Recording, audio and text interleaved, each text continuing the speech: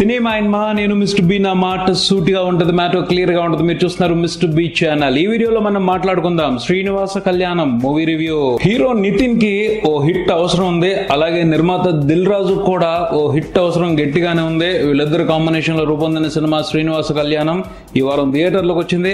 మరి ఈ సినిమాలో ఉన్న విశేషాలు ఏమిటో మన సమీక్షలో చూద్దాం. కథ విషయానికి వస్తే శ్రీనివాస్ శ్రీదేవి వీళ్ళిద్దరిని కాలం జత చేసింది.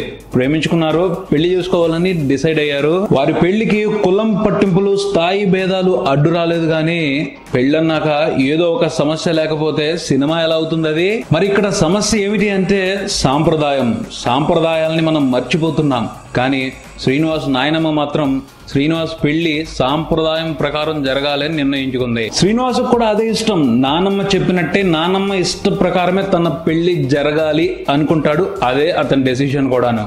కానీ ఇక్కడ శ్రీదేవి ఫాదర్ ఉన్నాడు. ఆయన బిజీ బిజినెస్ మ్యాన్. ఒక్క పూటలో పూర్తయిపోయే పెళ్లికి సాంప్రదాయాలంటూ వారాలు నెలలు టైం వేస్ట్ చేయటం అవసరమా అనుకునే టైపు. ఇది సమస్య. ఆ పైన శ్రీనివాస కళ్యాణం శ్రీదేవితో ఎలా జరిగింది అన్నదే ఈ సినిమా. విశ్లేషణ విషయానికి వస్తే Srinivasa Kalyanam cinema promotional content అలాగే సాంగ్స్ ప్రోమోస్ చూస్తే ఏమనిపించింది అంటే, Shatamanam Bhavati cinema black buster అయింది కాబట్టి ఆ సినిమా టెంప్లెట్ లోనే ఈ సినిమాను కూడా లాగించేశారేమో అనిపించింది. కొంతవరకు శతమానం భవతి సినిమా ఛాయలు ఉన్నప్పటికీ వేరే రకంగానే శ్రీనివాస కళ్యాణం మూవీని రూపొందించారు ఈ ఫిల్మ్ మేకర్స్. శతమానం భవతి మూవీలో మానవీయ విలువల్ని, కుటుంబ బంధాలని డిస్కస్ చేశారు ఎక్కువగా. ఈ శ్రీనివాస కళ్యాణం సినిమా వచ్చేసప్పటికి పెళ్లి, దాని చుట్టూతో ఉండే బంధాలు, అనుబంధాలు, ఆప్యాయతలు, సాంప్రదాయాలు వీటిని డిస్కస్ చేశారు. బేసిక్ గా ఈ సినిమాకి హైలైట్ అంటూ చెప్పుకోవాల్సి వస్తే ముందుగా డైలాగ్స్ గురించి మాట్లాడుకోవాలి.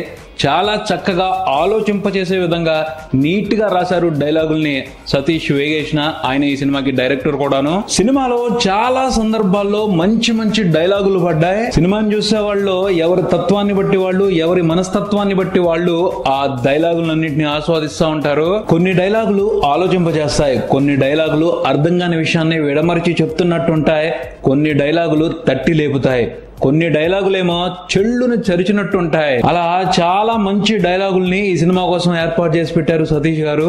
ఆల్మోస్ట్ సినిమా మొత్తాన్ని కూడా ఆ డైలాగుల్ని ఆస్వాదిస్తూ ఎంజాయ్ చేసేయచ్చు. డైలాగుల తర్వాత సినిమాలో పాటలు పెద్ద ప్లస్ అనేది చెప్పాలి. ఎందుకంటే సినిమా డైరెక్టర్ కథని పాటలతో కూడా చెప్పే అవకాశాన్ని తీసుకున్నారు. డైరెక్టర్ ఆలోచనలకి తగ్గట్టుగానే మంచి పాటల్ని క్రియేట్ చేశారు మిక్కీ జే మేయర్. ఆ పైన పాటలన్నింటినీ కూడా ముచ్చటగా అందంగా పిక్చరైజ్ చేశారు. ముఖ్యంగా బాలు గారు పాడిన కళ్యాణం పాట అయితే ఫెంటాస్టిక్ అని చూడటానికి కూడా చాలా చాలా బాగుంది ఆ పాట. తర్వాత కథని నడిపించడానికి పాజిటివ్ క్యారెక్టర్స్ ని మాత్రమే డిజైన్ చేసుకున్నారు డైరెక్టర్. మెయిన్ క్యారెక్టర్స్ ఏవైతే ఉన్నాయో అవన్నీ నచ్చుతాయి. ఆర్టిస్టులు కూడా చాలా బాగా చేశారు. జయసుధ గారిని బామ్మని చేసేయటమే ఎక్కువ పెద్దరికం ఇచ్చేసినట్టు అనిపించింది, కానీ ఆవిడ మాత్రం ఆ పాత్రలో చాలా బాగా చేశారు. ఆ తర్వాత ప్రకాష్ రాజ్ గారు, రాజేంద్ర ప్రసాద్ గారు, నరేష్ గారు వారి పాత్రలు తగ్గట్టు చాలా బ్రహ్మాండంగా చేశారు. తర్వాత నితిన్, రాశి ఖన్నా జంట కూడా చూడ ముచ్చటగా ఉంది. వాళ్ళిద్దరు కూడా సింపుల్ అండ్ బ్యూటిఫుల్ క్యారెక్టర్స్. వాళ్ళిద్దరి మధ్యన లవ్ ట్రాక్ ను కూడా క్యూట్ గా డిజైన్ చేశారు. ఇద్దరు కూడా పెర్ఫార్మెన్స్ లతో ఆకట్టుకుంటారు. వాళ్ళనే కాదు, సినిమాలో కనిపించిన నోటెడ్ ఆర్టిస్టులు అందరూ చాలా బాగా చేశారు. ఇవి పాజిటివ్స్. ఇక నెగిటివ్స్ విషయానికి వస్తే శ్రీనివాస కళ్యాణం అంటే సినిమా అంతా కళ్యాణమే చూపిస్తారు అనుకున్నాను. ఎందుకంటే యాక్చువల్ గా మన సాంప్రదాయం ప్రకారం, అంటే మన పురాణాల్లో ఉన్నట్టు, మన పెద్దలు చెప్తున్నట్టు పెళ్లి జరిగితే 2.5 గంటల సినిమా కూడా సరిపోదు. అంతుంది. అన్ని వ్యవహారాలు ఉన్నాయి, అన్ని సాంప్రదాయాలు ఉన్నాయి మన పెళ్లి తంతులో. కానీ ఈ సినిమా దర్శకుడు పెళ్లి తంతును చూపించదలుచుకోలేదు. సాంప్రదాయపు పెళ్లి తంతు బ్యాక్ డ్రాప్ లో పెళ్లి అనే శుభకార్యానికి ప్రస్తుత పరిస్థితుల్లో తగ్గిపోతున్న విలువని గుర్తు చేసే అవకాశం తీసుకున్నారు. సాంప్రదాయాలు ఇవి, పెళ్లి ఇలా జరుగుతుంది అని చెప్పేసి స్టెప్ బై స్టెప్ డీటెయిల్ గా చెప్పటం మీద ఫోకస్ ఎక్కువ చేయకుండా ప్రకాష్ రాజ్ గారి క్యారెక్టర్ ని బేస్ చేసుకుని పెళ్ళంటే ఈవెంట్ కాదు, పెళ్ళంటే ఓ పండగ అని చెప్పారు, చూపెట్టారు. జనరల్ గా పండగ అంటే ఎవరింట్లో వాళ్ళు చేసుకుంటారు, కానీ పెళ్ళంటే మన ఇంట్లో జరిగే పండగ. ఆ పండగకి ఊళ్ళో వాళ్ళు, బంధువులు, చుట్టాలు, పక్కాలు అందరూ వస్తారు. ఆ సందడే వేరు.